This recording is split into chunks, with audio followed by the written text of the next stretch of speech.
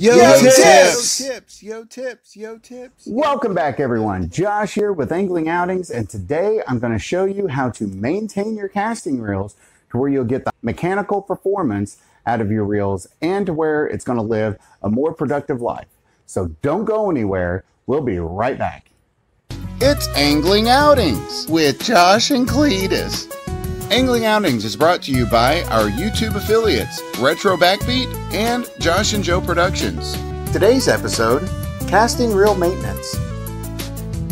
I am not a reel tech, but one thing I am is I'm a fisherman of 37 years as of this year. And if there's one thing I've picked up, it's some good tips and even better tips. This is a maintenance tip I've done with my reels for 30 years or longer. And it's helped me keep my reels lasting longer and more efficiently. So today, I'm going to show you how to do that.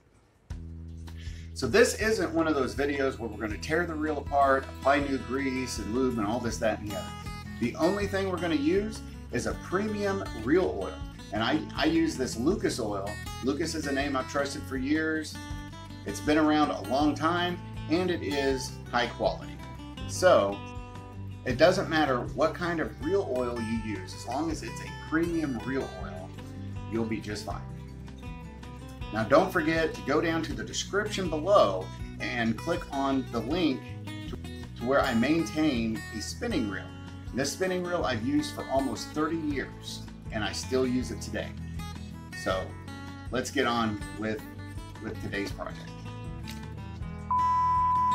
All right, for starters, I'm going to be using this old Daiwa bait casting reel, and I've had this around quite a while. I've used it for a few years now. I'm going to show you exactly what to hit when maintaining your reels. Okay, so first thing you want to hit are these handle paddles. So just take your reel oil and just put a drop in there and a drop over here. Then you want to just spin your handles around. Get that oil all into those handles there. Spin that around a few times there. Okay. And another piece you'll want to hit, there is, I don't know how easy it is to see that, but in here, there is a little gear. It's called a worm rod, and it's that little bar with all those little lines in it, those gear lines and stuff. So how you want to do that is just go ahead and put a drop on one side like that, do a drop on the other, okay, and then go ahead and turn your reel handles, have that line guide go back and forth several times, get that all worked in there. All right, there we go. And another one you don't really think of is your clutch bar here. That clutch bar gets used a lot when you're fishing. I mean, at least one time per cast. And if you're the kind that will click it to give it a little bit of line out when you got a big fish on, you're going to use it more than one time per cast. So out of a day of throwing 100, 150, 200 casts, that clutch bar gets used a lot. So what we're going to do is just put a drop in there, just like so. Might be easier.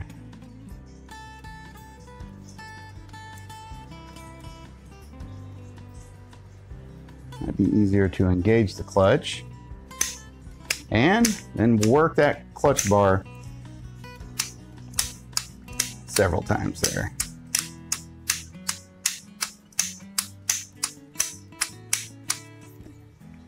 Okay, and another thing you want to hit is this little cap right here. This is your tension cap. You want to take that off.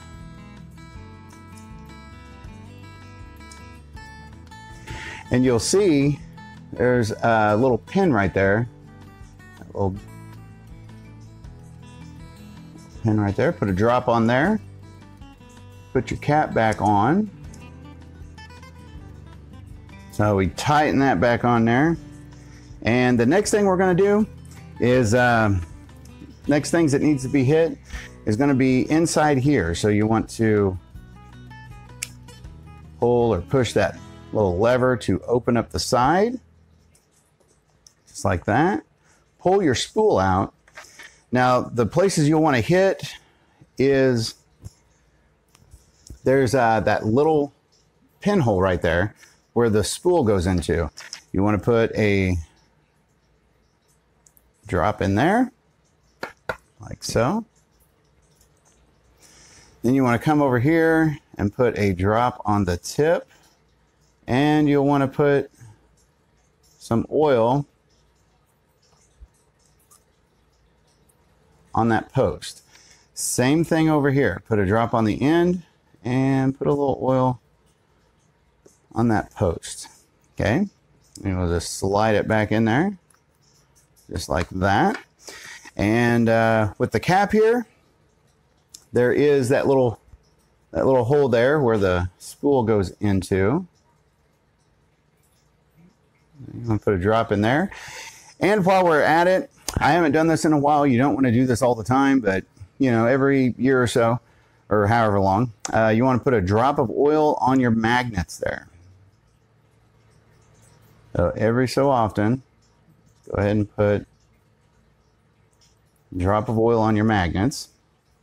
Then go ahead and put your cover back on, like so. And turn your handle several times to work that all in there. And